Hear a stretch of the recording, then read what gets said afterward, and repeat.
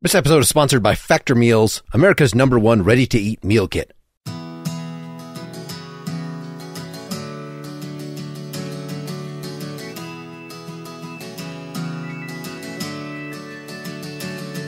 The night is approaching, though some would say it was morning. You're listening to Nakedly Examined Music, a podcast about songs and songwriters. My name is Mark Linsenmeyer. My guest for episode 203 is Andy White, a singer-songwriter that released his first EP in Ireland in 1985. You're right now hearing Vision of You, the biggest single from his first LP, Rave On, from 1986. He's now released 16 solo albums, plus a few collaborations. We'll be discussing one of those collaborations, A.T., that is Andy White and Tim Finn of Split Enz and Crowded House fame. The song is The Happiness Index from their eponymous album released this year. We'll then talk about the title track from his solo album, The Guilty and the Innocent from 2017, and the song Speechless from his 1992 album, Out There. We'll conclude by listening to Italian Girls on Mopeds from his 2003 album, Boy 40. Get more information at andywhite.com. Get more about this podcast at nakedlyexaminedmusic.com. And to support the effort, go to patreon.com/nakedlyexaminedmusic. I will play a little bit of Vision of You from your first full LP, Rave On 1986. But we're going to get pretty quickly to the new stuff. Can we characterize for the folks, 16 albums? I believe, so 16 solo albums plus the 2 with Tim Finn and 2 with Stephen Fearing. Can we characterize? I'm glad you've counted them. That's great. You've counted them. I've started saying 20. Okay. I wasn't counting live albums. I'm picky about... Actually, I probably counted whatever was on Wikipedia is probably what it came down to. But right. Well, it's always correct, as we know. I mean, I can hear changes in your sound over time that you sort of started with a little more straightforward folky thing. And of course, have investigated lots of different avenues since then, but you still fundamentally tour, right? All your performances are as a solo artist, so it has to work with guitar and vocal. Is that correct? Yeah, it has to work with just me going out on my own. I always really wanted to be independent and not have to rely on anybody else. And I was kind of trained like that as well. From when I was very young, I started off being a bit of an outsider in Belfast. Like what I was doing was always different from other people. And I was growing up in this chaotic, quite violent environment, not feeling like I could express myself. And then I found a way of expressing myself. I heard my voice on the radio when I heard punk groups who were from exactly where I was from. When punk was just starting, they were like the really original punk in the 70s when I was a teenager. There's a movie called Good Vibrations, which really, if you watch that, it shows you what my teenage years were like. I wasn't as old as the characters in the film. It's about a record shop in Belfast. It's a bit like High Fidelity, or it's a little more like 24-Hour Party People, which is about Manchester. But I mean, this is a better film, and it was written by a friend of mine. But I grew up in Belfast, like a very strange place with a beautiful home environment. And I was kind of sheltered from all the trouble, but you couldn't really get away from it. It was like growing up in a time and a place of complete political unrest. And I kind of knew that I had to look after my own thing. I was managed for years by Peter Jenner, who's a very famous English manager. And he managed Billy Bragg and had managed lots of groups in the past, like The Clash and Ian Dury and the Blockheads and Pink Floyd when they started, like loads of groups. And really, he was very, very clear about lots of things. His father was a Marxist vicar. He's still alive. He's a wonderful person. And he's really strong about you've got to be able to tour on your own with a guitar. It'll always work. You don't need to depend on companies or groups having arguments and breaking up. You've got to do your own thing. That was one of the things he was very strong about. Well, that seems a great segue into something that has nothing to do with that. An actual collaboration with this thing with the A.T. album over the internet with Tim Finn. Am I gathering from the episodes that I've heard so far of your excellent songwriting podcast, which I made sure to pick something you hadn't specifically covered in a whole full 20-minute session. Were the two of you actually in a room for any part of this song, for instance? The good thing was that Tim and I spent so many good times in many different rooms that we kind of didn't need to be in the room. And we couldn't be in the room because I was in Melbourne and he was in Auckland. And it was actually before lockdown, but I guess it does segue a little bit from what we were talking about, the independence you need. Peter always said you've got to own your own masters. You've got to be able to be in charge of the means of production. And you can actually make records now. You can control your masters, so you control what happens with them, and you can get whatever profit there is. And I guess that segues a little bit into that. Artists can do it themselves now. We can write, record, produce, and release ourselves. And I discovered that. And Tim suddenly discovered that, yeah, he could record with his beautiful microphone at home in Auckland. And we were asked by a New Zealand movie if we would give permission for a song from our original album, Altitude, to be part of the soundtrack. And that just got Tim and I talking again. And one thing led to another. And we ended up writing together and just exchanging files on the internet. So during the writing of At AT album, no, we never were in the same room together. And that's why the cover is very special to me, because after that very long process, we met in Melbourne on this kind of momentous day. And the photographs are all from that day when we actually were together at the same time. Well, let's introduce, before we play in full, the second to last track from the album, The Happiness Index. I wanted to pick something that was not typical of the rest of the album, or really most of your catalog, that it has a more, it's sort of the closest to dance pop that is on there, with this giant thundering drums that start things off. And yeah, rock drums. Any words about the conception of it before folks hear it? Each of the songs is started in a completely different way. The very first song was started because our former bandmate and co-writer, Liam O'Wainley, was interviewed in a Dublin tourist magazine. And they started asking about the group that we were in, that he was in with Tim and I. And they were at the sea.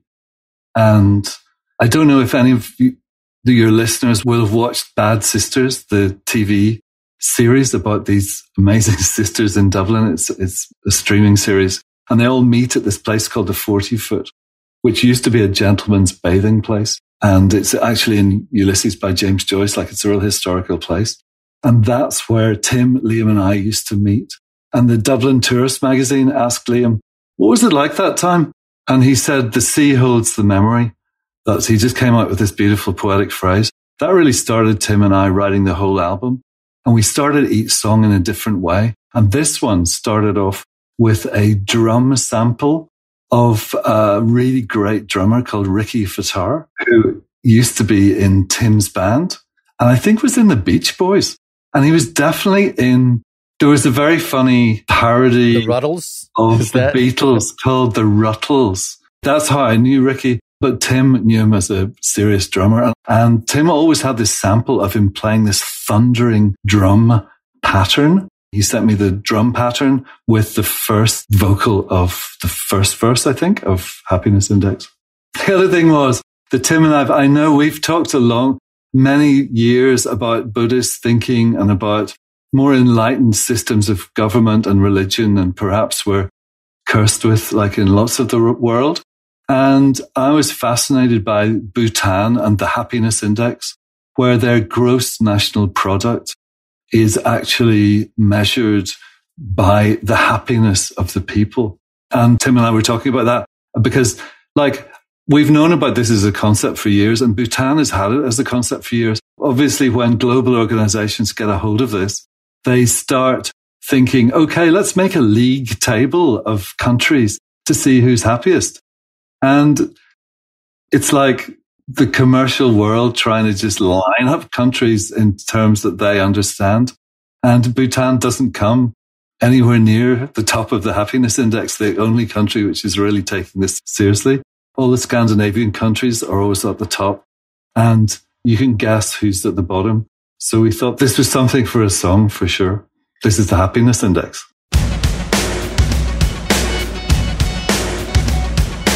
For the very latest Happiness Index, let's go over to Tim and Andy.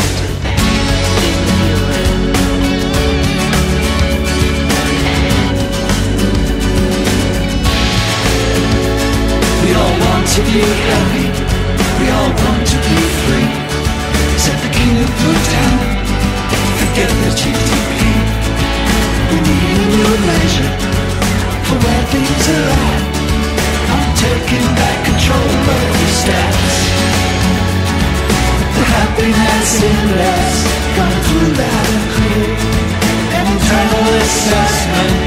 not a means to compare. But the happiness index was posing a threat, so they made it a contest. Back on the chat.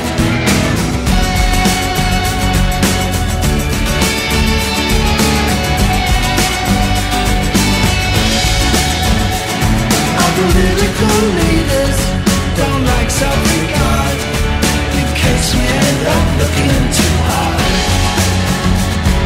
The happiness index rises and falls like the moon at a time inside of us all. The happiness index by royal decree. Take a look at ourselves. How hard can it be? How happy are we? In Dublin and New Plymouth, they're gathering privately. In London, Tehran, and New York, they roll and set us free. While we're hunting in the bushes and we're swinging in the trees.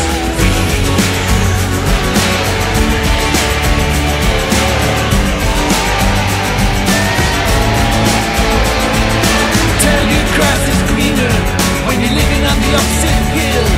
And if you don't get in line, you'll miss out when others will. It's a toxic situation when strong men rule the circus. The clowns will do a better job of looking after the workers. The happiness index comes through loud and clear. An internal assessment, not a means to compare. The happiness index by royal decree doesn't have to be complex. How happy are we? How happy are we? How happy are we?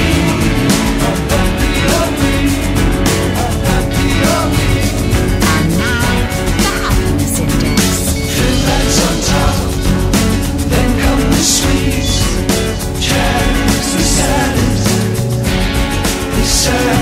is Chad.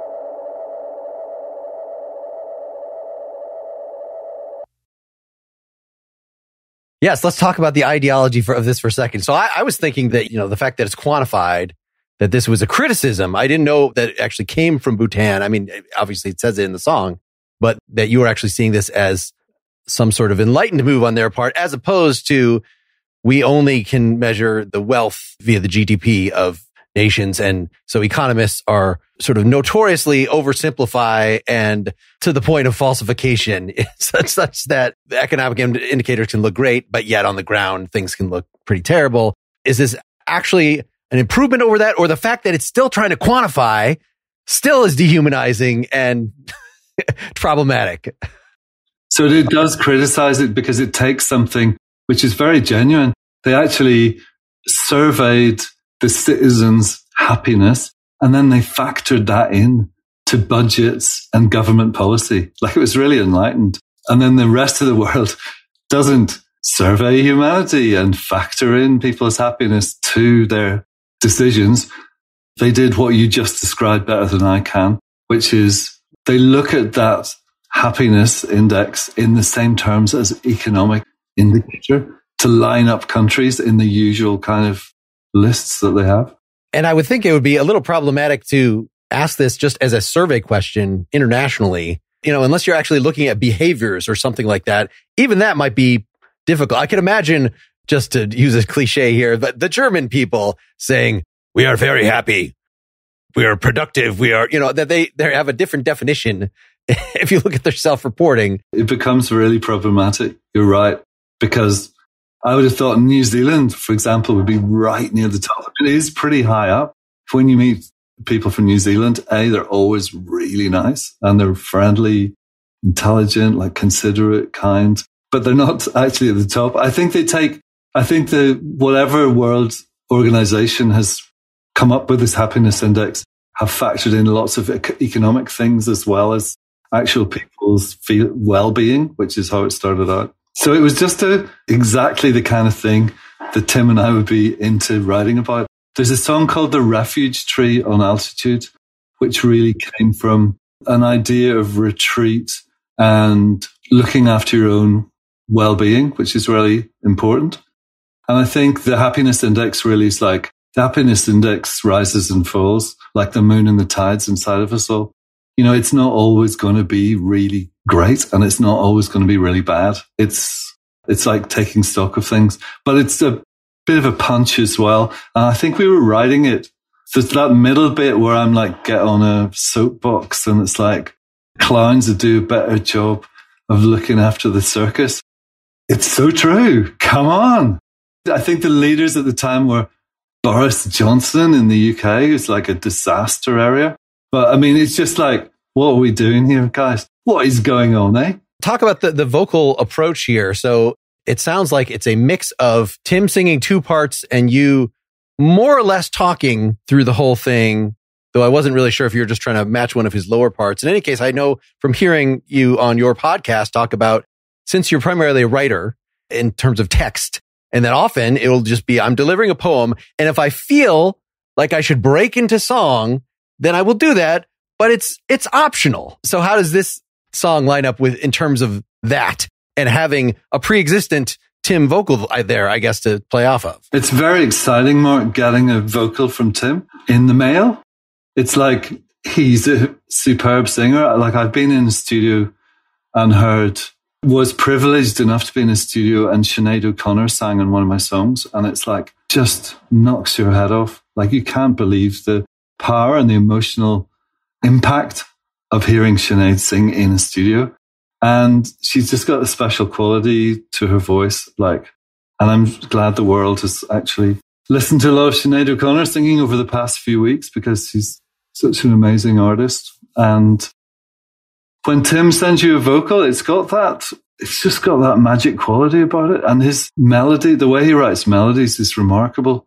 I mean, people are so used nowadays to writing songs over chord patterns. They don't really write from a melody, but you do get the sense that Tim has a melody and he's going to fit the chords to the melody, not the other way around. It's very unusual. So most of the songs of this record sound like they come from the melody, and the melody of the Happiness Index is very beautiful. What would happen would be Tim doesn't stack up vocals at the start anyway. There's a couple of the songs where he has like 3 or 4 vocals on each track. But that one, I would double it and do a really low one, which you can hardly hear, like a very low one, a very high one. And then we didn't always do this, but in this song, if I think about it, it just stopped. Like a lot of the things would be like a verse and a chorus, and that would be it.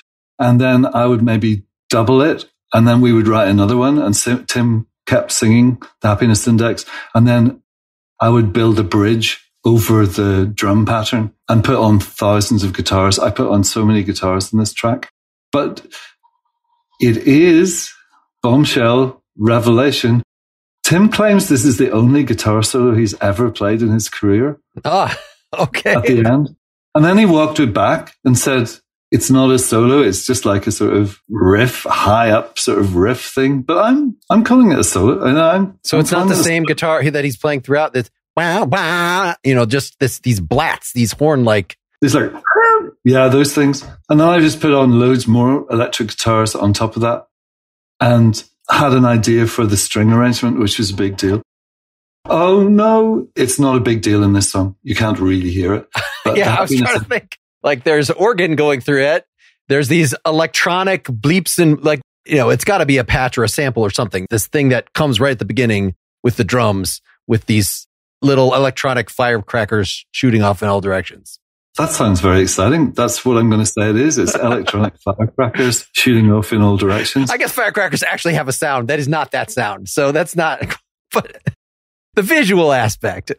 Because we're always, I mean, it's very instinctive. I do it very quickly, but obviously you're thinking of statistics and electronics. And as you're having fun adding layers here, I liked some of the vocal buildup, over the war will set us free that I wrote split ends circusy. And the way that you end this, like, do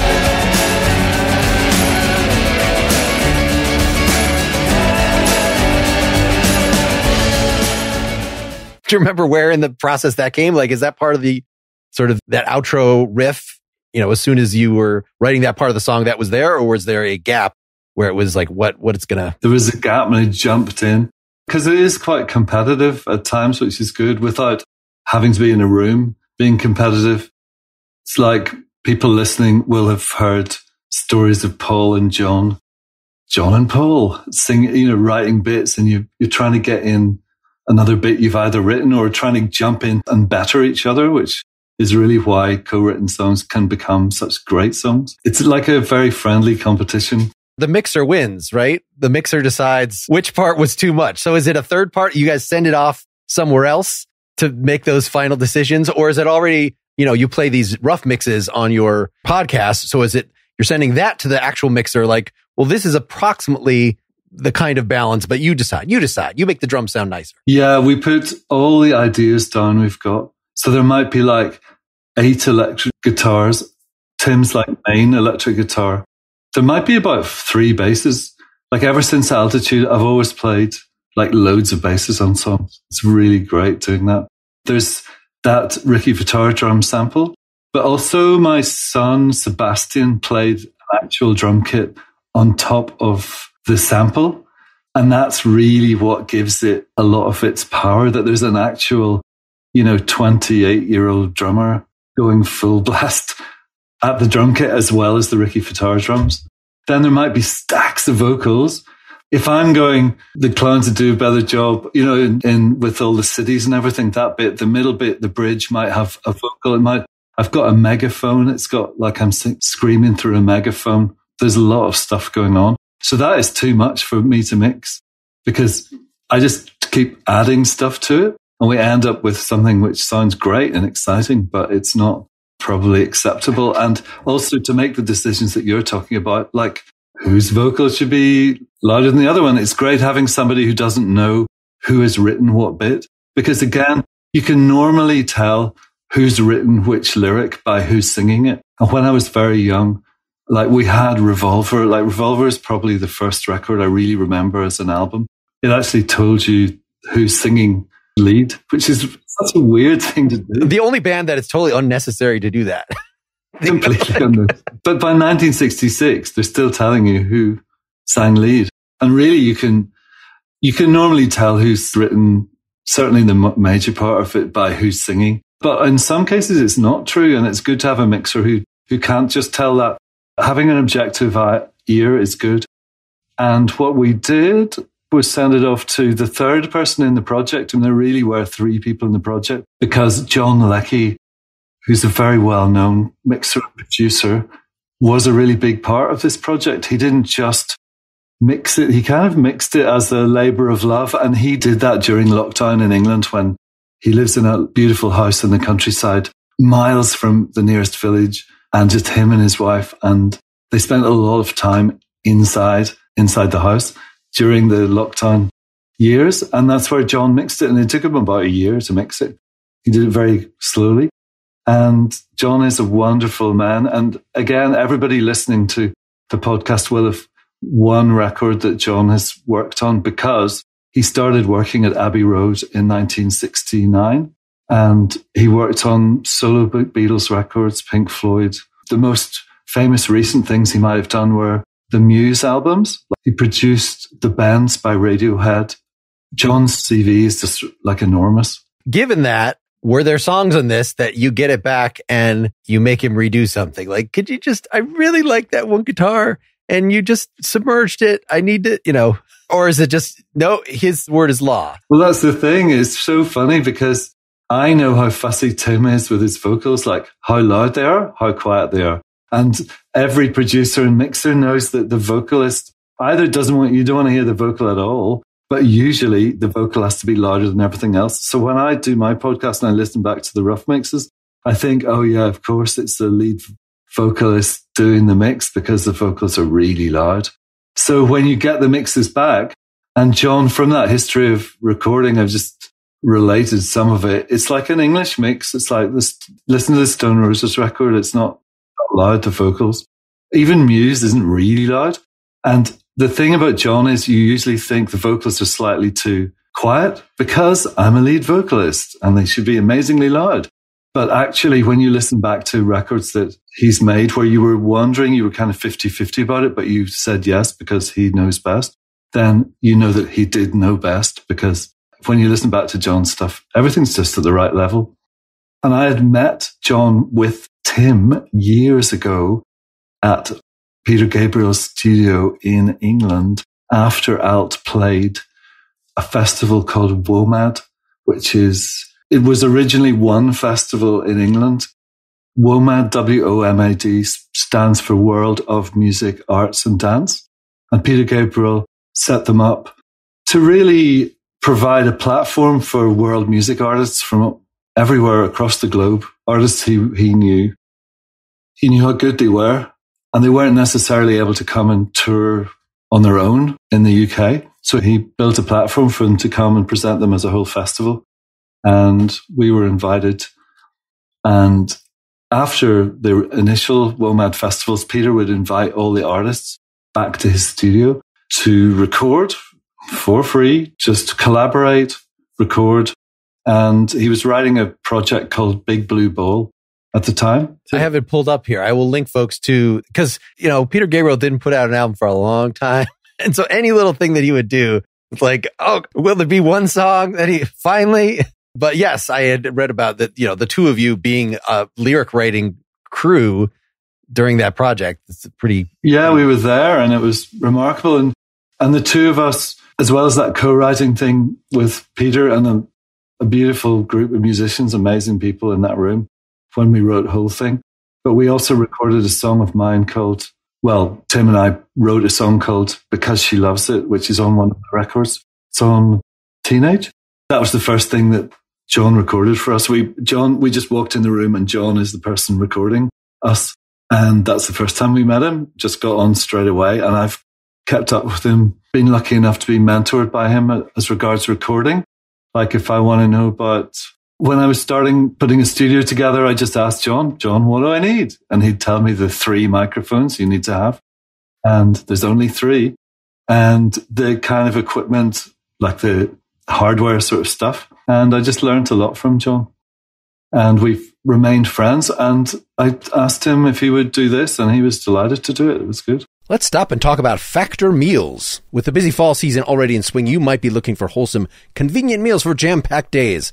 Factor, America's #1 ready-to-eat meal kit, can help you fuel up fast with chef-prepared, dietitian-approved, ready-to-eat meals delivered straight to your door. You'll save time, eat well, and stay on track with your healthy lifestyle. I have scarfed down several of these recently, and they're all quite good. You know the meal kit thing. Well, this is one better because you don't have to actually combine the ingredients. You just heat it up in the oven if you're patient, in the microwave if you're not.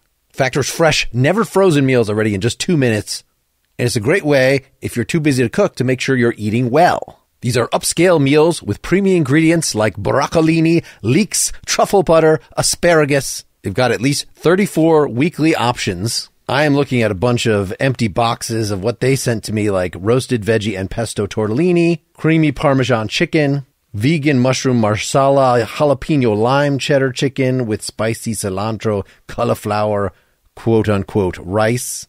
They're all pretty low calorie. And you can, in fact, specify, hey, I want the calorie-conscious options with around 550 or less calories per serving. Or you could do the protein plus meals with 30 grams of protein or more per serving.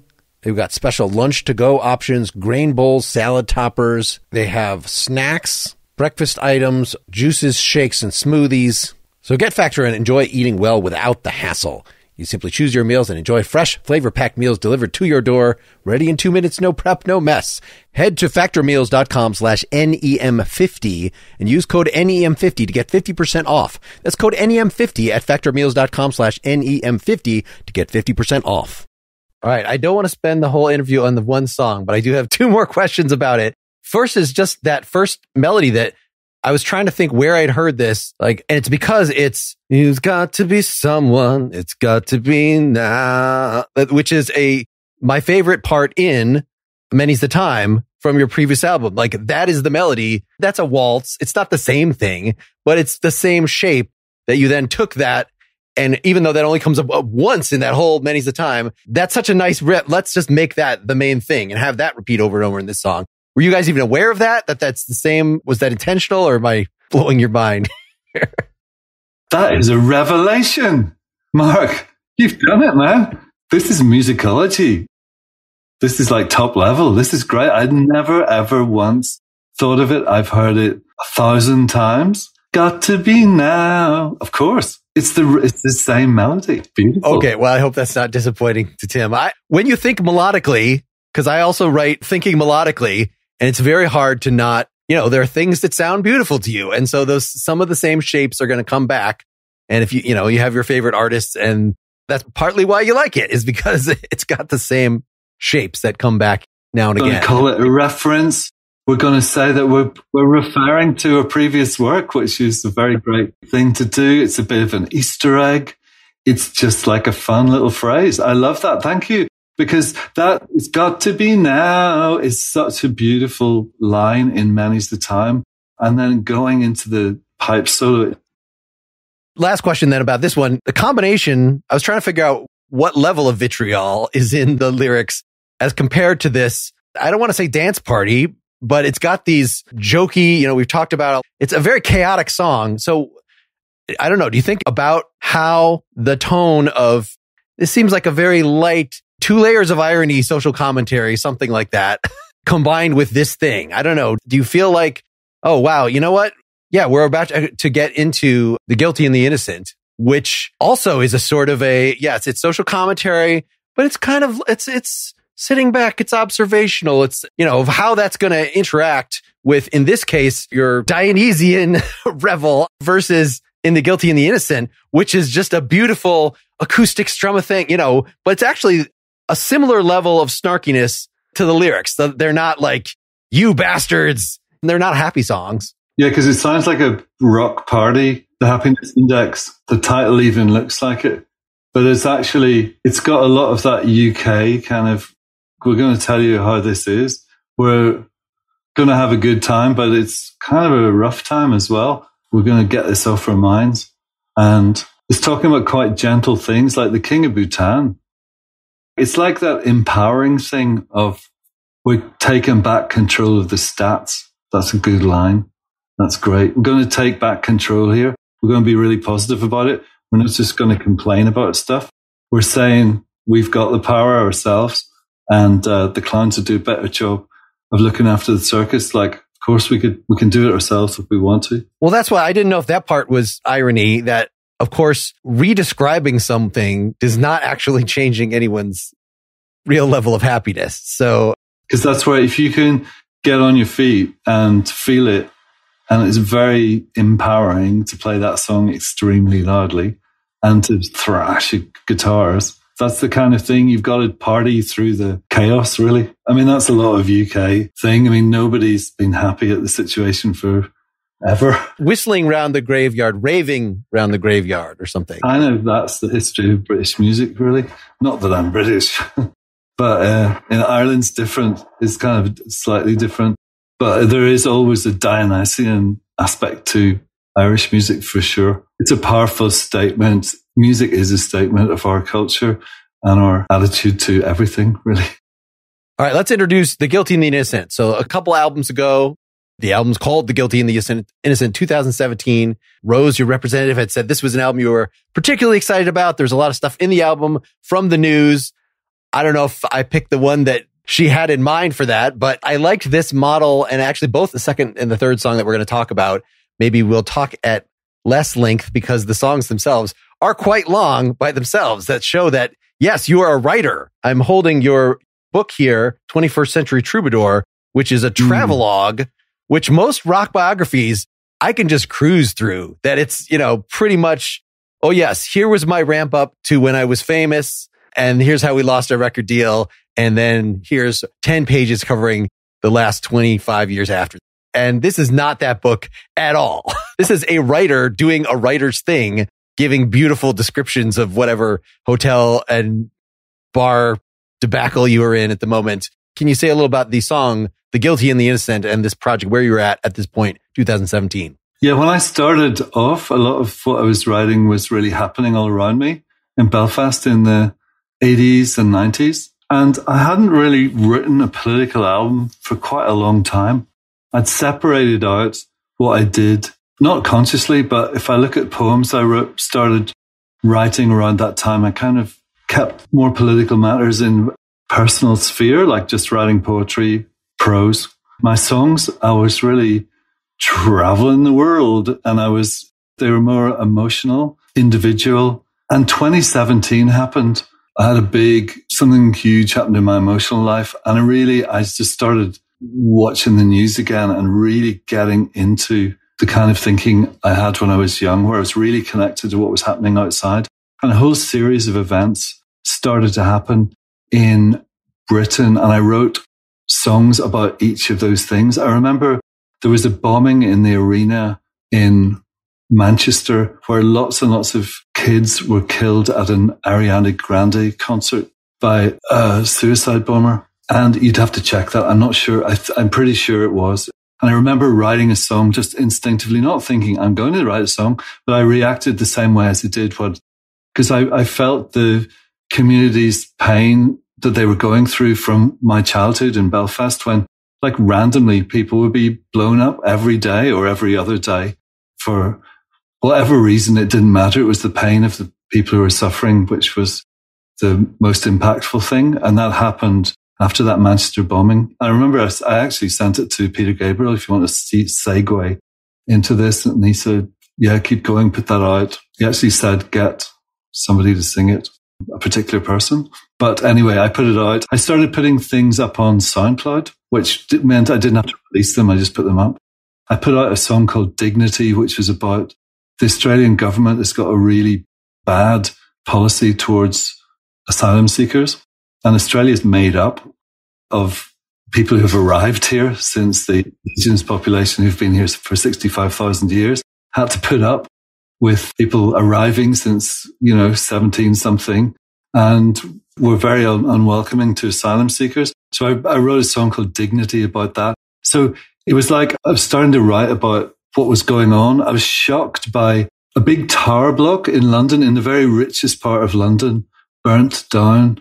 And it was full of very low income people. It was in the richest part of London, but it was packed full of immigrants and people with hardly any money. And it burnt down and there were no fire precautions and loads of people died. And if anybody goes to West London, or you look a picture of West London now, it's like a shell of a blackened shell standing in the middle of the richest bit of London, very close to Kensington Palace. It's now shrouded in white, so it looks like a massive gravestone. And that was called Grenfell Tower. And I wrote a couple of songs I wrote a song called Age Old Story about that. I heard Chuck Schumer say, this is not a television show on the TV. And I wrote a song called that because I couldn't believe what was happening in American politics and British ones. So I started to write songs about what was going on. Like they were like broadsheet ballads. It's like, in centuries ago, people would write songs and wander around. Troubadours would wander around telling the news through songs. And that's what I was doing. And when I'd done about 10 of those, it's a very long introduction, but it's a very deep song. And I realized that I wanted to write a song which didn't judge the guilty and the innocent, because you can't line everybody up and say you're guilty and we are innocent, because we're all guilty and we're all innocent as well.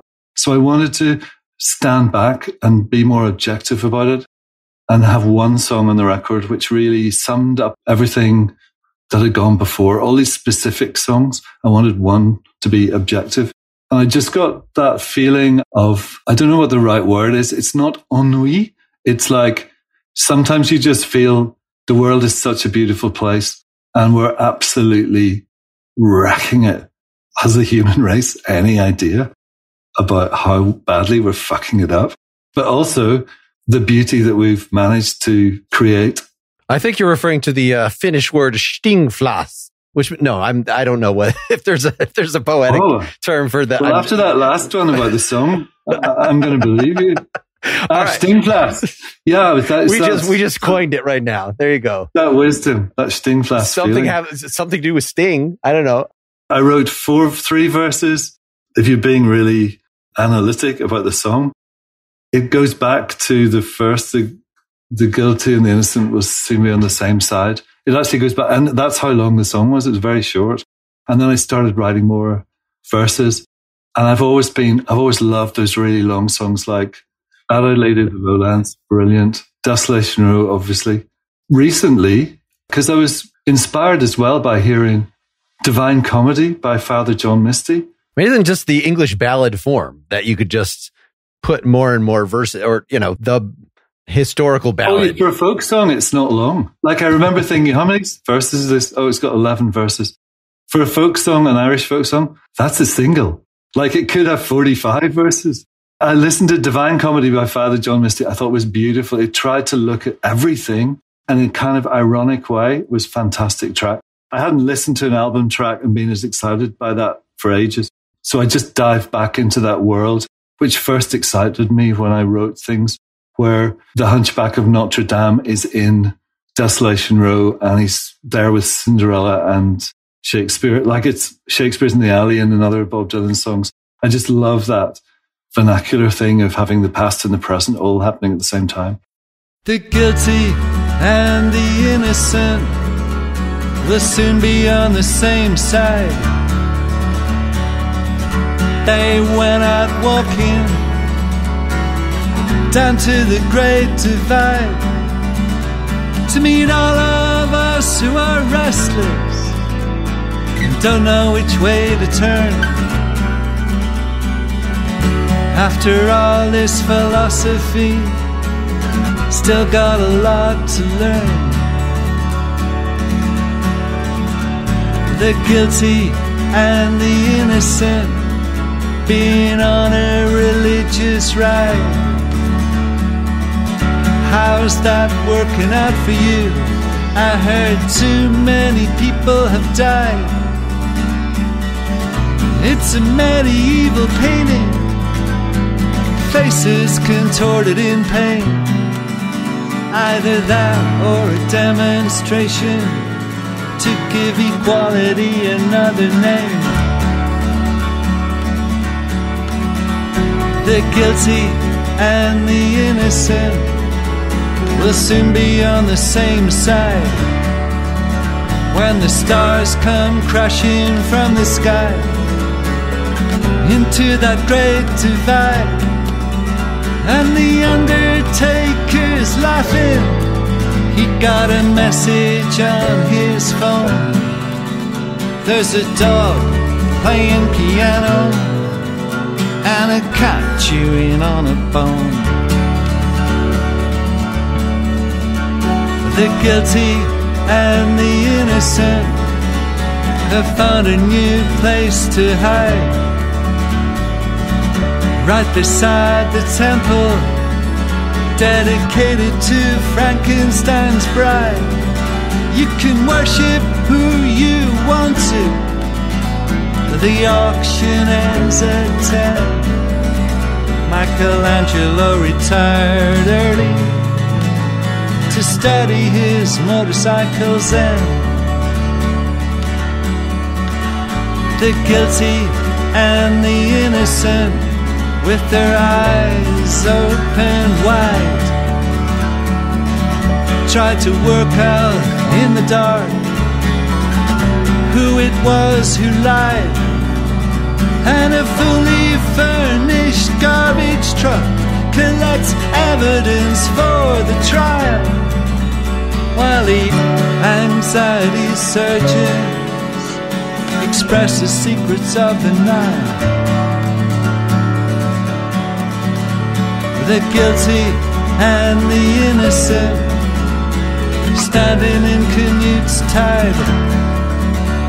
The president and all his men have got a number on the inside. And Marilyn walks by in a swimsuit of Virgin Mary blue. We've seen this movie before. Everything except the ending is new. The guilty and the innocent and the LGBTQI. At 45 RPM, the revolution is open wide. You asked me for a roadmap, and I offered you a link where you can download salvation and buy us all a better drink. The guilty and the innocent, it cannot be denied.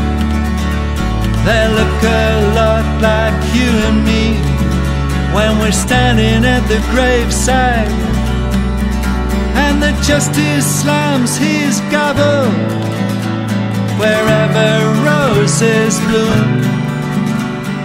Jesus himself is breaking bread on the dark side of this room. The guilty and the innocent got the book of Revelation by their side. They're looking through a one-way mirror, but they're standing on the same side. The astronaut cannot be bought. He's seen things from afar.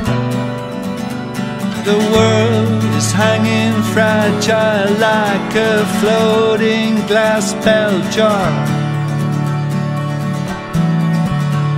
The guilty and the innocent are the same as you and me, with Nelson's eye on the horizon. Experience comes too easily. Nothing comes from nothing, and everything comes to an end. No direction home. Home is where the hurt can mend.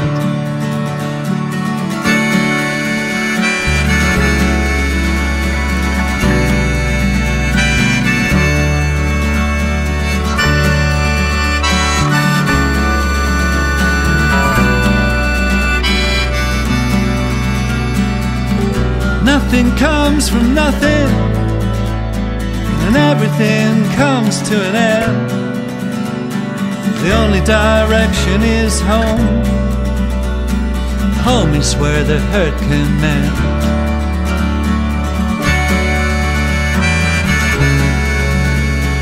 Home is where the hurt can mend.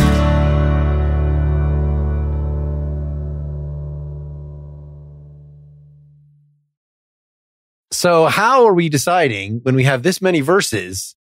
Did you do this with a live band such that they could sort of feel it out? Or, you know, that you have occasional things. Okay, now the bass is you're going to actually hear the bass. It's going to fly up an octave. It's going to play a few notes.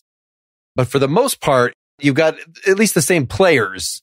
I'm trying to remember. No, yeah, you add piano. Actually, the first few verses, there's some sort of layering. Every single verse, something new happens. Even if it's the piano is playing higher or something. But how much were you directing this one to make sure that would happen? Or would you just leave it to the musicians to figure out what made sense? Well, there's so much variation, Mark, in the lyrics. The lyrics they're changing all the time. So really the musical thing is, just to have a little something will pop out and then come back again. But we don't really need the music to describe stuff because there's so much description in the lyrics. So the music is the place it lives and it grooves, and that's it. It doesn't need to do things, and it definitely doesn't be descriptive. Noticing even in the lyrics themselves, I mean, is this just because like you have a page of lyrics and then you go to sing it against this thing and you're sort of deciding Jesus himself is breaking bread. Okay, of that one, I'm going to do everything on the beat. But then the world is hanging fragile like a bloating, that you're going to do offbeat for every word on the next one. Is that even planned? Like if you sang it twice in a row, would those same things necessarily happen? Not in the same way, no. The different takes of The Guilty and Innocent, it's always going to be different. It'll never be the same. But the emphasis, I would be going for the same emphasis because in my head, the phrase has got its meter like that, like you've just said. I would be going for that, but I mightn't always get it because I try and record those songs. First, I'm reading them, and then sometimes I'm not reading them because reading them, the emphasis comes out differently. But I'll probably have written that not on the page. It depends. Not quite sure if I wrote some of The Guilty and Innocent on the page, and some of it I was making it up and letting the images flow out. Because a lot of the time, if you get in the right zone or the right place, then those images will just come out. And that's why it's not a logical narrative for sure, but it does have a narrative progression. I can see the story, how it evolves. Well, especially the end, that nothing comes from nothing. The fact that you do that twice, this whole nothing comes from nothing and everything comes to an end. No direction home. Home is where the heart... You know where that's from? That's from King Lear. Oh, all right.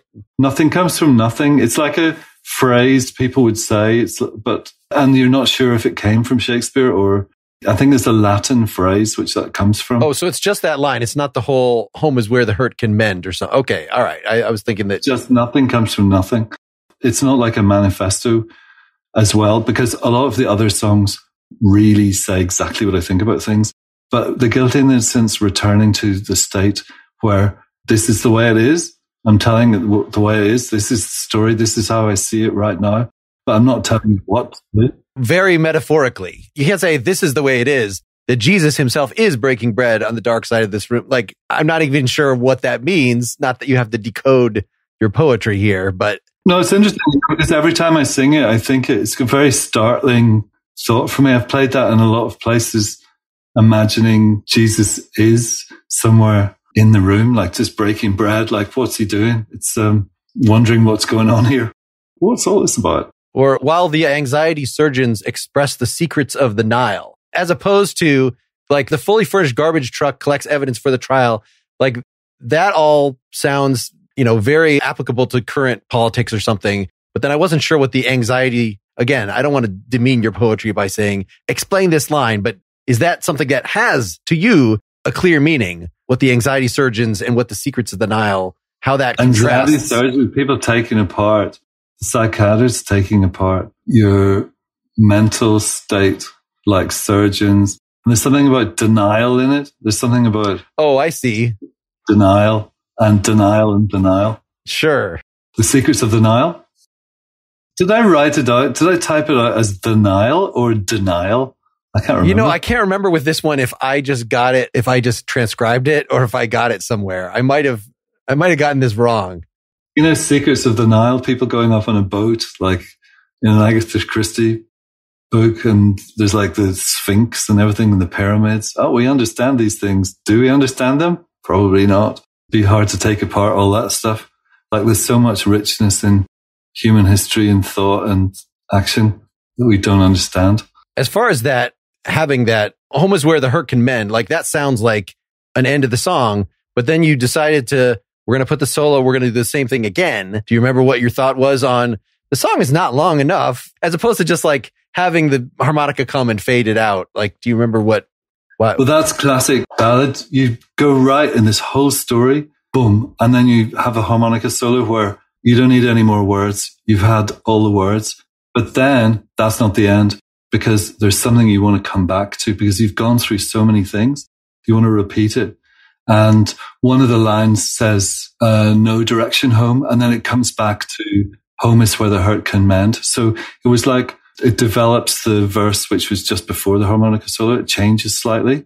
And then it says home is where the hurt can mend. And you think, okay, that's where we're getting to. Like you've got to really get home to where you came from to try to get back to what's really important. And then that is such a big deal that there's a tiny harmonica solo, and then I just want to say it again. So it's like a tag at the end because there is no chorus in this song.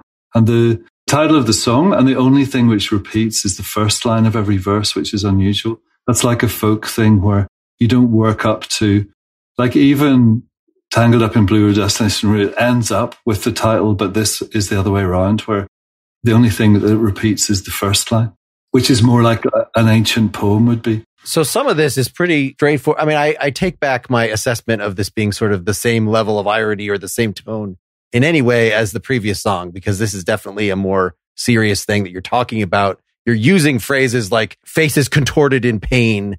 You know, you're not saying, as in the next song, Speechless, where toward the end, it's African baby dying. Like it's very vivid and bombs, you know, but here, you know, so much of it is more metaphorical, or, you know, there's a dog playing piano and a cat chewing on a bone, which is not, it's not amusing ourselves to death. It's what a mad world, or something, you know, some general befuddlement, as opposed to what a bunch of hypocrites we are for every single stanza. Yeah. And there's real contemporary stuff mixed in with ancient poetry and stuff. There's a whole, like I've always been very excited by things like The Wasteland, where all of human time is happening at the same time. Like all of history is always happening, and it's happening right now. Kay Tempest, I don't know if you've ever listened to them, an English poet, writer, and performer, has a thing called Brand New Ancients, which is like the kind of that same thing where everything is happening at the time. So you're in the supermarket and there's like a hero from Greek mythology in the supermarket. That kind of thing has always really excited me. And we're looking at our phones while all this stuff's going on. The world is in crisis, and we're looking at dogs on phones playing pianos. And it's not making judgment on those things. And that's the big thing about The Guilty and the Innocent, is we're not judging anything. This is just the way. But this is the way it is. This is what we're talking about. Well, now you got me thinking. So if it's sort of it's almost a suspension of time, but that's something that one could, and you probably have in your catalog, be very literal about with the music. Whereas this, yes, it's repeating, and you could see that as a suspension of time, and like, you know, Sisyphus pushing the rock up, some kind of repetitive task this could go on forever. This song could, you know, it doesn't have a place, unlike Speechless, where the drums kick in, you know, where there's some major shift in tone. It's just that it does get gentle toward the end. But other than that, does the fact that the music repeats like that connect up to this idea of all history existing at the same time? It's a very good point. I've never thought of it before. The music just needed to stop and sound like it sounds, and then stop. And things would come out of the mix at some points. But that wasn't it was all about the words, The Guilty and the Innocent. I mean, it's really all about the words and the atmosphere. The idea that this could have 11 verses, but it could have 27 verses as well. As opposed to something with 5 verses, which is still long, but you could have more of an excuse to, and now we're gonna do the slower verse, or you know, something that, no, it has to just keep that momentum going. You know, the acoustic guitar is like the train, keep on running. Is there any percussion that eventually comes in here on this? I thought maybe I heard some bongos, but maybe it was just tapping on the guitar. That's a good idea. Bit of a beat bongo player in the corner, like Johnny Staccato. But there is a good point that it doesn't have as much power if you only play like the first 5 verses. It's impossible to do. It gains momentum by repeating. You can really feel that in a concert setting. Like, I'm sure I'll put out a live version of it at some point, because The Guilty and Innocent really comes alive in front of people, because people realize, okay, this isn't going to end this song, and it's not going to change very much, except for the words, which are changing all the time. We can kind of relax, but we can't really relax because everything's changing all the time. And it becomes more and more powerful when people just give in to the fact, we're just going to go with this. And I've tried to play it like if you're doing a radio interview, it has to be like the clock you have to finish by the time the clock gets to the top. And I've tried to cut verses, and it's just unsatisfying to play some of it. I just can't really do that. I did that a couple of times on radio, and it just doesn't work. Well, this sounds like a wonderful way to segue to our third song, Speechless. We're going to play the version from the original version from 1992's Out There.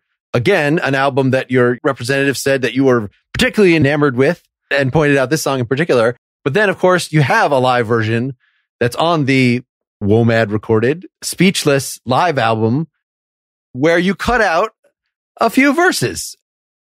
Good link. I didn't remember that. Yeah, that's true. I cut out some verses at the end. Yes. But I know why I did. I kind of know why I did that. Well, it's two sections. So the first big chunk of it is a travelogue where it seems like you go through the entire tour. You know, the tour is a little faster in the other version. It's a nice, just 5-minute song or 5.5 or something. But then it takes a hard right turn into, I don't know, maybe we shouldn't spoil it for people and make them sit through to get to it. But two major things which left me completely speechless. The tour of America, my first tour, not the first time I'd been in America, but the first time I'd really toured across America in a bus. And the second thing, well, people will understand that it was the Gulf War, which happened in the early 90s. Any other thoughts just about sort of where you were at with this album back then, recording? Yeah, there was such an exciting record for me. The previous record was called Himself, and I recorded it in the countryside in Northern Ireland, and just going right back to having been on a big record company, going back to an independent company, just having to make ends meet and record as cheaply as possible. And Himself is a really beautiful record. I love it. It's a record about home and being back in Ireland, and I recorded most of it live very quickly. And it's got amazing atmosphere on it. Just the sounds and the way the songs go together is just so attractive to me. Well, ironically enough, Warner's really liked Himself, and they asked if I would do the next record with them. So suddenly I'm back on a big record company. But this one tells me you do exactly what you like. Now, because Himself was put out by this independent company called Cooking Vinyl, who had in each country in Europe and in America, but definitely in Europe, they had a different company who would really concentrate on the releases. Because if you're on a big company, and I was on Polygram before, because you're never going to sell as many records as Dire Straits or it's like some huge artist, it'll go out to all the countries in Europe, and some of them will like it, and you'll go over and do something. But they just get some good reviews. That's nice. They won't necessarily invite you to the country. But with Cooking Vinyl, because it was quite a big deal when Himself came out in all those countries when I'd previously been on Polygram, so everybody knew my records, especially the first one. Like the first one was on MCA in America, which was wonderful. So like loads of it went out all across America, which was very exciting. Anyway, because the independent companies across Europe were so careful, they invited me to go on tour in the different countries. And the touring led to the experiences which really are written up on Out There, the next record, which Warner's put out. And that time in Europe was a very big deal because everything was changing. There were revolutions in Europe. The Berlin Wall was coming down. I played in East Berlin between the wall coming down and Germany being united.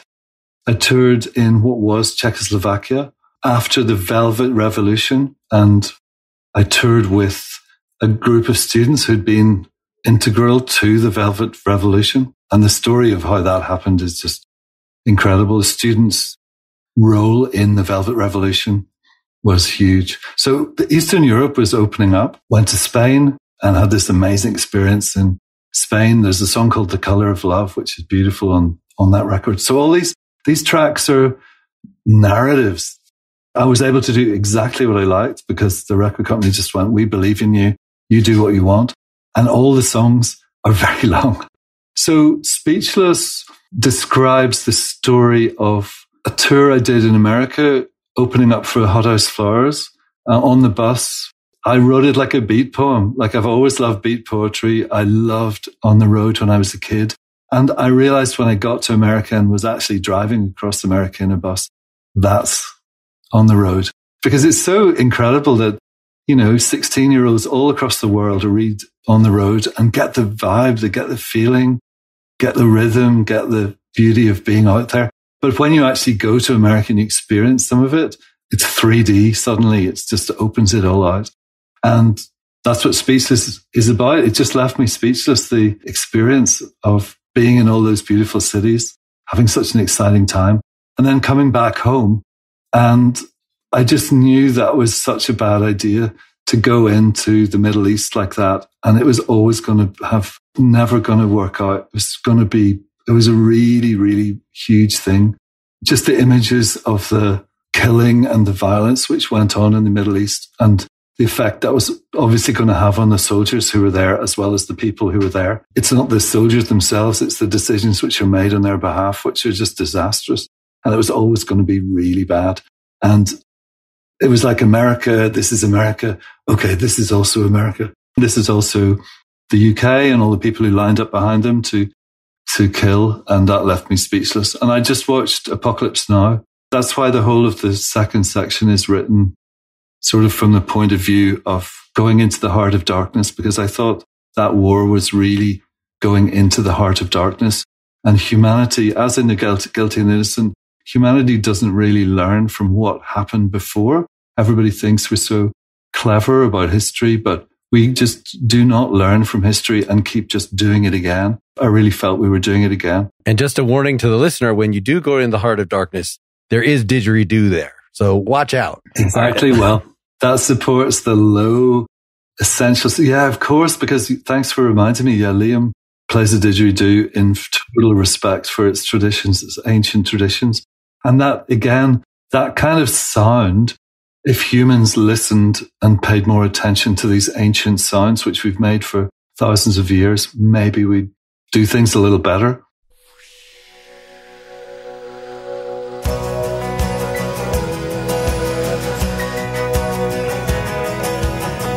Montreal, where Europe meets America, I saw Leonard Cohen's house, and that was good. And since it was the festival, there were jazz bands playing on the street corners, like I knew they always would.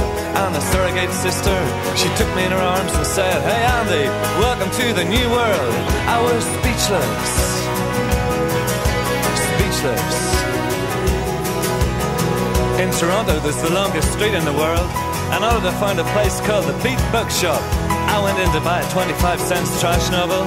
It was called Stranger in Our Midst. And round the corner in an electrical store, an old man looked me in the eye, said, "Son, you look speechless." Speechless. In Boston, where everybody wears red socks, I met some lost and lonesome Irish boys. They thought if they left home fast enough, they could find their own voice. But as the ship sailed out into the harbour, flower music playing, I saw their homeland in their eyes, and I was speechless. Speechless.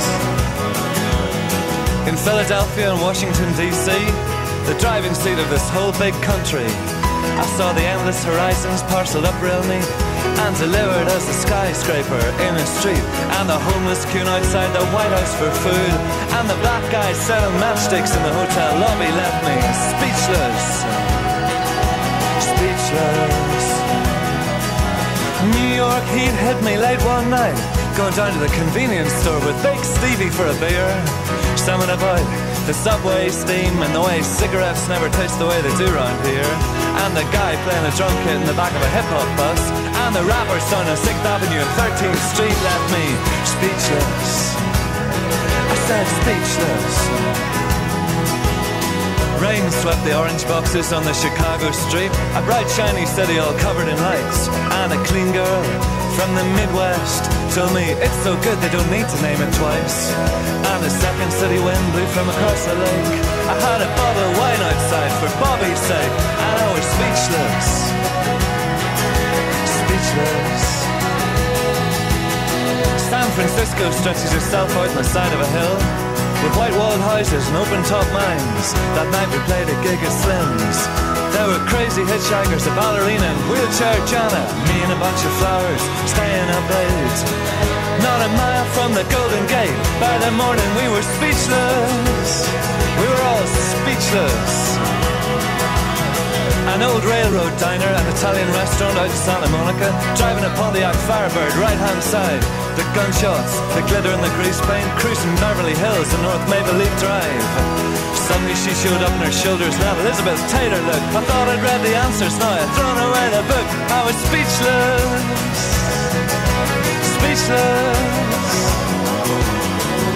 The time we hit Texas, Irish skin was nearly fried. And we saw the faceless place where in 1963 they said America died. Me and Liam in a diner, they thought our accents were outrageous even though we were speechless. Speechless.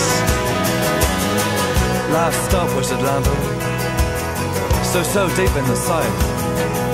The sky was clouding over and the music came tumbling out. The phone rang like something from a cable movie scene, calling me home from that American dream. Speechless, speechless, speechless in the airport lobby. Speechless, my life on a joy. Speechless, I lump in my throat. Speechless, like the letters I never wrote. The night came dark, the moon turned black, the rain fell up and the wind blew back. I was speechless, speechless. The night came dark, the moon turned black, the rain fell up and the wind blew back. I was speechless, speechless, speechless, speechless, yeah, speechless.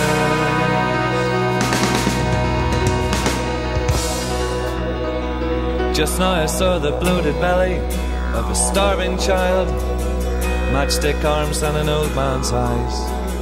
He'd watched his family slowly die, sitting on a skull too weak to cry. In some forgotten corner of Africa, they said foreign aid was dropping because of the war. I was speechless, watching TV till late tonight. Since the bulbs were gone, it was by candlelight. The room was dark, the moon turned black, the rain fell up and the wind blew back.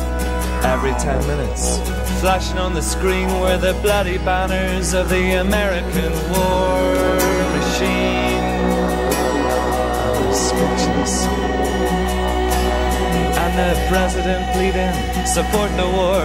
Won't somebody tell me what we were fighting it for? Speechless. The horror. The horror still hasn't got through to command posts where generals suck pencils and order steak, and where TV crews on leave play cards. The ship of hope is still moored in its harbour, while we set sail as Willard's crew into darkness, headed for its terrible heart, and the horror now so easily attainable. Did no one die in Flanders Field, or not enough at Agincourt? Were there too many people left alive in Dresden for blessed memory to forget? Take us now and take our young men down into the deep, where young men before them have suffered and died, dreaming of their mothers and a better life back home. Take us now for another late 20th century sacrifice we've seen before. Those horrified faces still stare out of backwoods forests in the USA, lost forever in the horror. Maybe in years to come, Gulf survivors will stalk the deserts, seeing dead comrades' ghosts amidst the burning sands. So it's all aboard Willard's ship, all aboard, and no one's screaming stop, and no one chooses to remember the horror. For we are the hollow men, our heads stuffed with straw. The light fades till we're deep in the darkness and we drop. The light fades till we're deep in the darkness and we drop. Speechless. Speechless.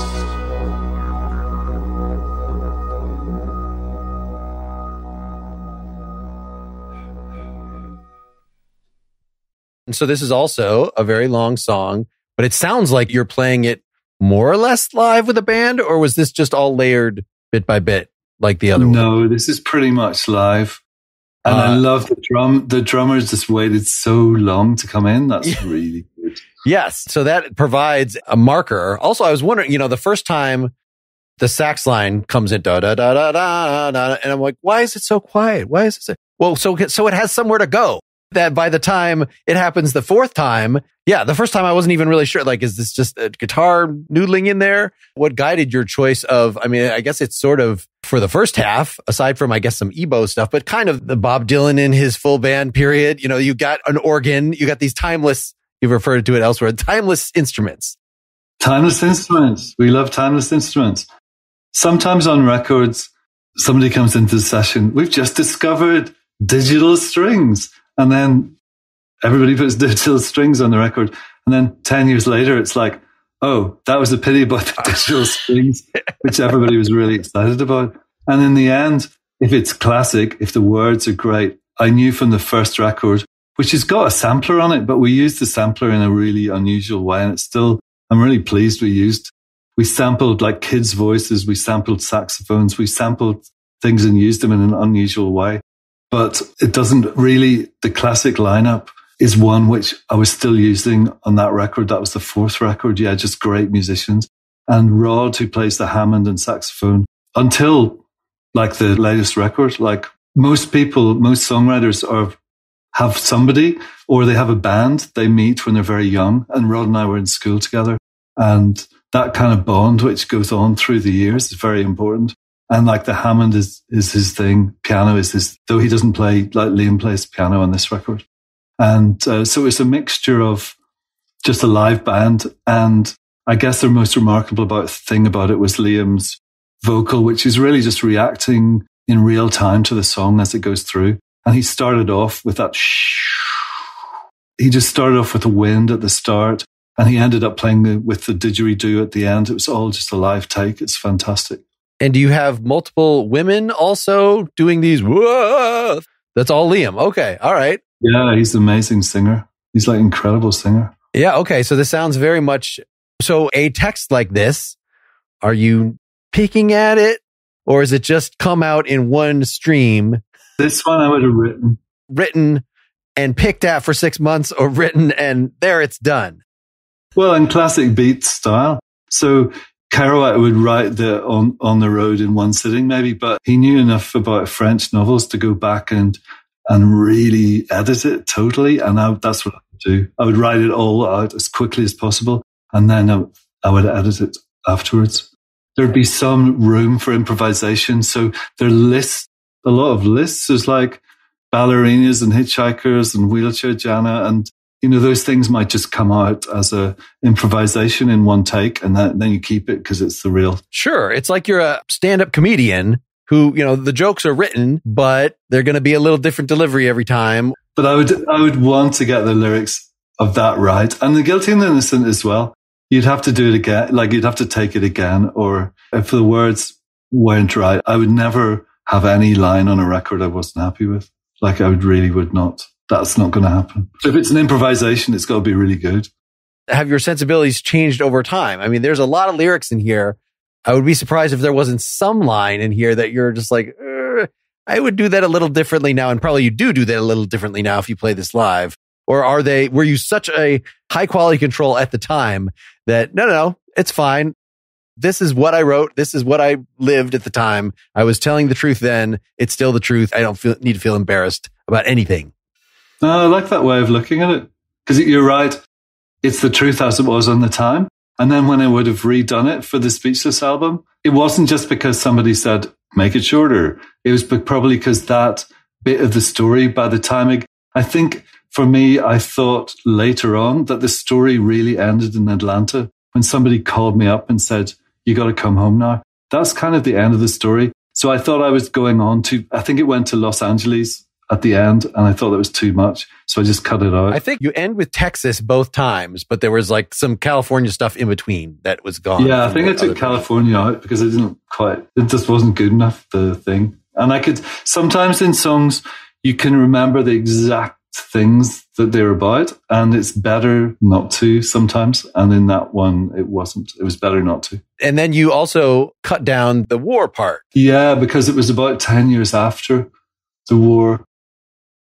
I just tried to look at the core of what I was talking about, which really is the famine in Africa and the massive amounts of money being spent on a war to solidify oil production.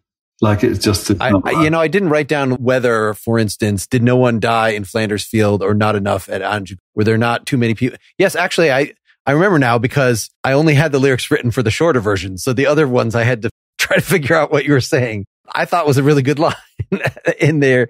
Were there too many people left alive in Dresden for blessed memory to forget? That's a good line. But then you added in the same now as it was then, as you know, I'm going to replace 3 verses with that one line and then go straight to the Hollow Men thing, which has a literary pedigree there, the Hollow Man. Yeah, there's usually something from T.S. Eliot and something from Shakespeare on nearly all the records. There's definitely a Nick is Shakespeare line every single time. Come on, guys. Let's pay respect to the tradition. But that's really good. I'm so glad you've done that bit of analysis there. Because that Flanders Field, those are good. And Agincourt, like, let's get it wrong again, guys. Well, I love this, even just the touring part. I'll admit that I like the first half.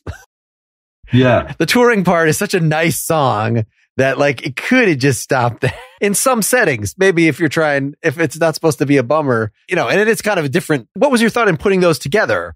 I mean, other than these were 2 things that left me speechless. That was the connection. Because I think places like, especially like, you just can't generalize about places like, what was America like? It's amazing. Your country it's a great idea. It's beautiful. You meet the most fantastic people there. And then simultaneously is wrecking the place. Okay, so it was specifically connected to America as opposed to... Like humanity is the most amazing, wonderful thing, creative and generous and kind and clever and inspired. And then just completely fucks itself up by its actions as well. So I guess Speechless really is just looking at both of those things instead of just one of those things. As opposed to, wow, I had this really life-changing experience and here's my scrapbook from it. But by comparison, you feel guilty. What am I doing with my life? I'm not imposing this on you. This is just how I was reading this juxtaposition of, I hope you weren't trying to undermine the first half in terms of your experience by the second half that, wow, I thought this was very cool, but like people are actually dying. That's a good way to put a damper on or to existentially reevaluate what you thought was such a important experience. That's great analysis, Mark. I mean, both things are completely valid. And one is my individual experience. And the other one is like observed experience as well. For me, one doesn't undermine the other. Both things, it's like it ties into the guilty and the innocent. Nice comparison there because both things exist at the same time. We're all guilty and we're all innocent as well. I should be campaigning for the referendum in Australia today, and I will. I promised myself I will. I'm not doing it. I'm not doing it now. And I probably should be. And it's not just America. It's like Britain has got the most fantastic people in it. It's like so many ideas and the most left-wing people, intellectuals, great people, great working people, and just appalling governments. And like everything's falling apart and it's a nightmare. And Ireland's so beautiful and creative and has such a history of emotion and power and in an artistic sense. And we killed each other for years, like spent lots and lots of time murdering each other. That's true. So all these things exist at the same time. And I guess I'm just trying to have an individual's viewpoint on all that because I've found myself when artists approach these kinds of things that it's very enlightening and exciting as well as being thoughtful. Your style seems of social commentary, even though it's, very present. There's a lot of political songs you've got, but it seems quite different than, say, Billy Bragg, label mate, one-time label mate, who seems much more direct. I could sing this at a rally. I don't see many of your songs. Maybe we just didn't pick the right songs for doing at a rally, for instance. No, because when I was young, if you lined up on that side or that side. And Billy and I respect him for doing it, he lines up on that side, on one side. But when I was growing up, both sides were really bad. Like, all we wanted to do was give peace a chance. If you sang rebel songs, if you sang songs from the other point of view, you were just part of the problem. What I was, and the people who grew up at the same time as me, we just wanted to give peace a chance. I heard Give Peace a Chance on the radio. It was actually as the soundtrack of a documentary on TV, and it blew my mind because somebody was just saying what I believed in, give peace a chance. You know, John Lennon's always been the king, really, and we just should listen to him and obey, give peace a chance. And that was my whole thing. So that continued on, whereas sometimes I don't take a side like that because you've got to look at both sides and express an individual point of view. And like Billy's amazing, but he's not a poet. Like I'm a poet. I write, like I use imagery and narrative in a different way from him, though I totally respect the way he does it.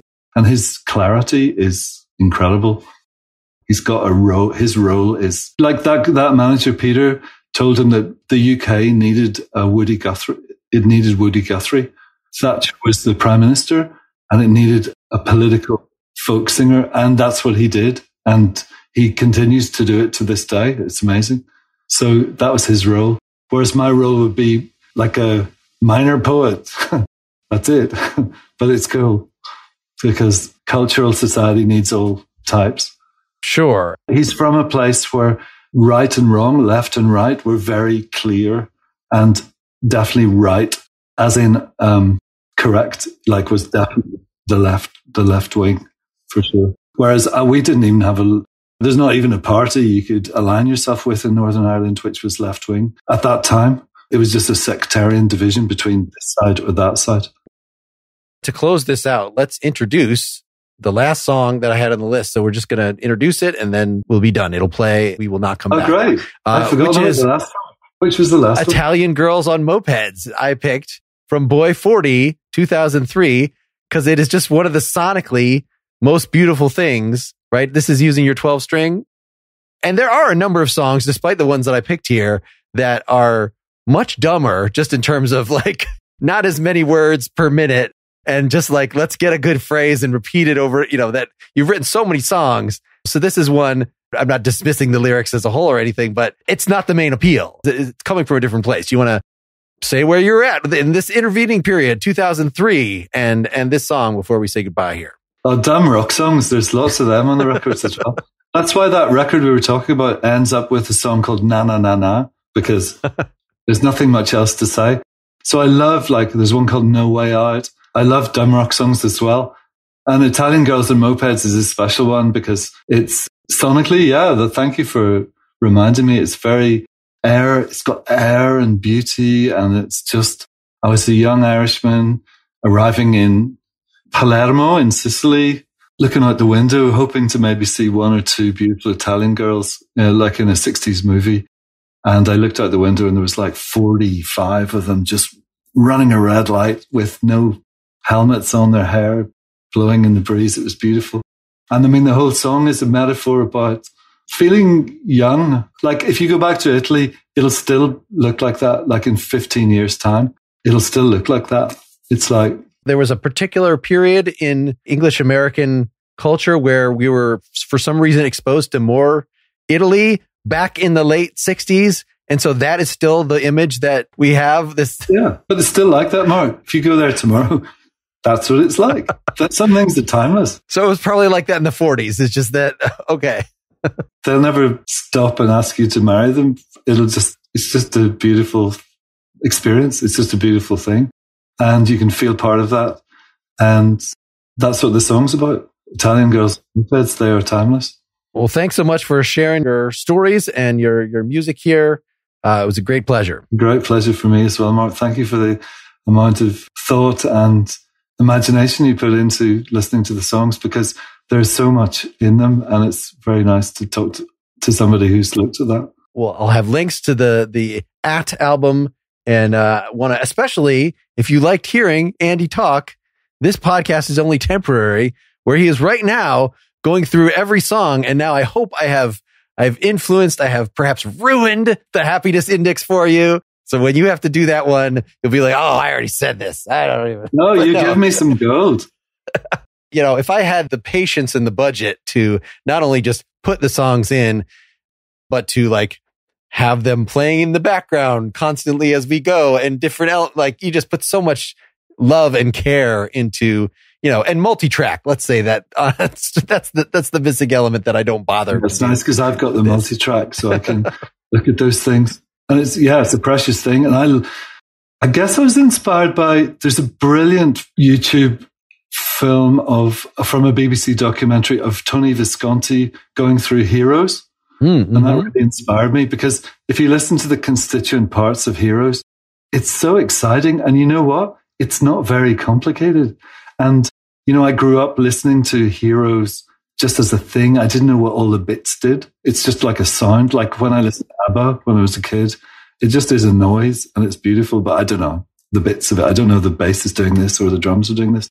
But when Tony Visconti's soloing the bass in Heroes, it's not that difficult. It's just fantastic when you put it all together.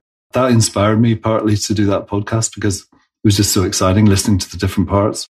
And we spent so much time. I specifically spent so much time putting the AT record together. I just thought it was a nice way of doing it. And the previous album of mine, This Garden Is Only Temporary. I remember having a UK tour, 22 dates I remember it being cancelled. The dates were cancelled one by one, and then until it got to about 10, and then they just cancelled all of them. And I thought, oh wow, because it was 2020. A lot of good bursts of artistic activity came out of the pandemic. I appreciate it. So let's talk about this record. I'm not going to have the chance to play it or talk about this record, so I'm going to take you through how it's made, and that's how that podcast series started, the first series. Excellent. All right, here it is. Italian Girls on Mopeds from Boy 40 2003. Thanks. So long. Thank you, Mark. What a pleasure.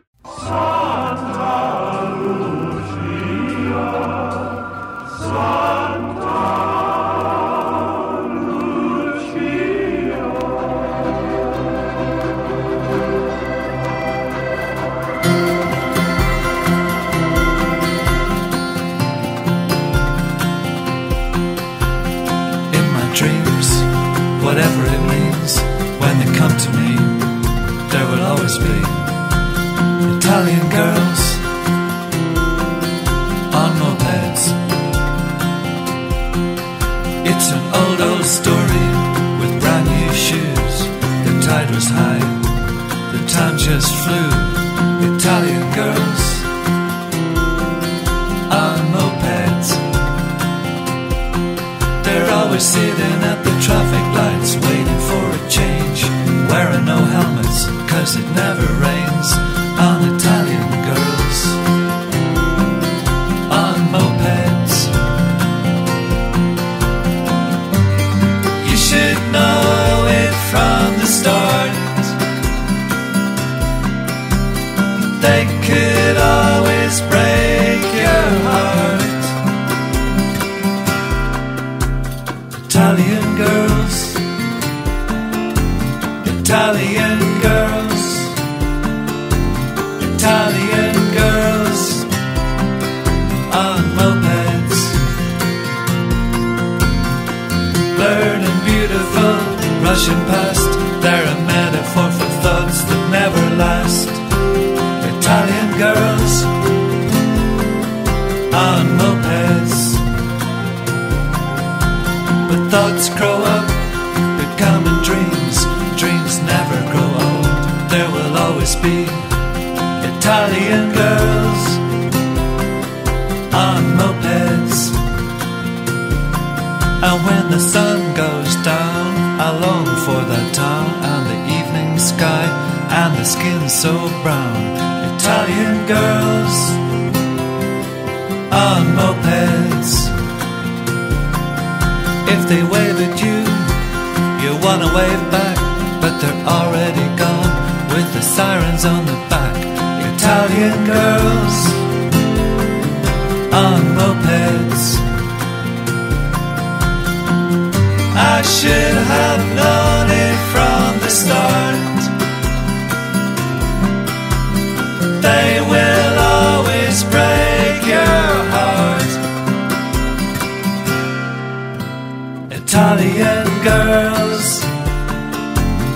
Italian girls, Italian girls on mopeds.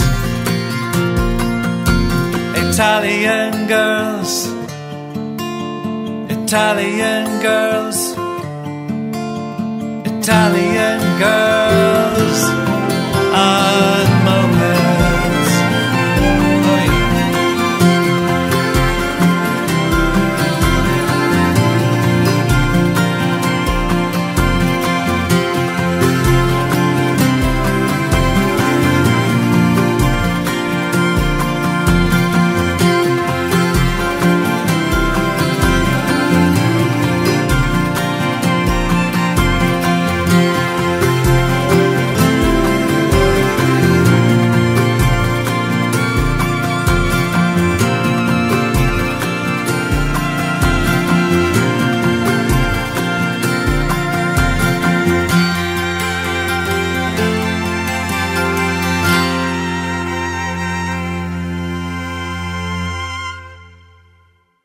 Thank you so much to Andy, somebody who really appreciates this kind of format.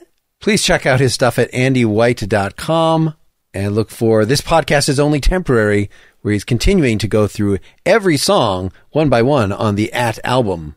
And maybe I'll get to talk more about that album on this podcast sometime if Tim Finn will ever talk to me. The Finn brothers are among my favorite bands.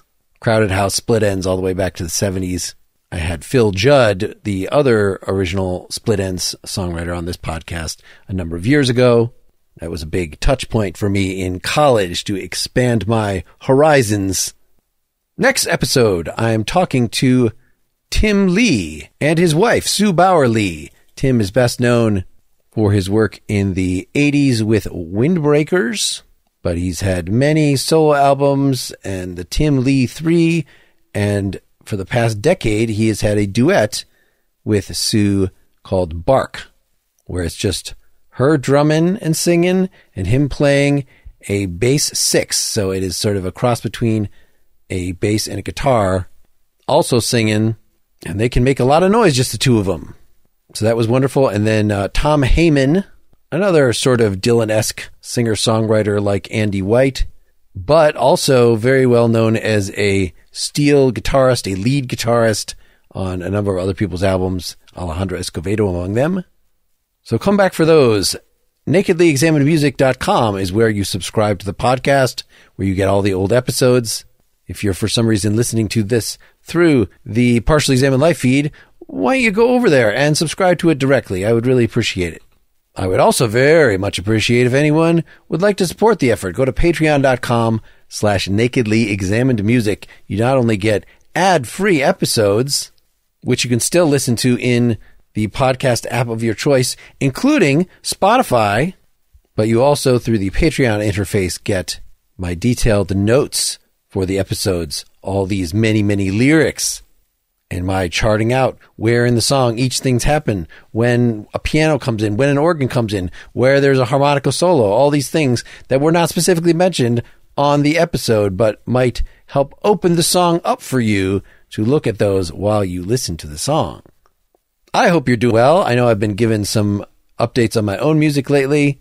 I've now gotten together 4 or 5 times with a new group of musicians that are great, and they seem to like all my original songs. I have at least half an album written of new stuff, and we'll pull in some old songs as well. And we're learning a lot of covers, so who knows how long it'll take that project to incubate before a recording, a demo even, comes out of it. But sometime this year, it'll happen. You can get all my old music at marklint.bandcamp.com. And if you look me up on Facebook, you can actually hear demos of the new songs. Thank you so much for your attention. Until next time, keep on musicking. This is Mark Linsenmayer signing off.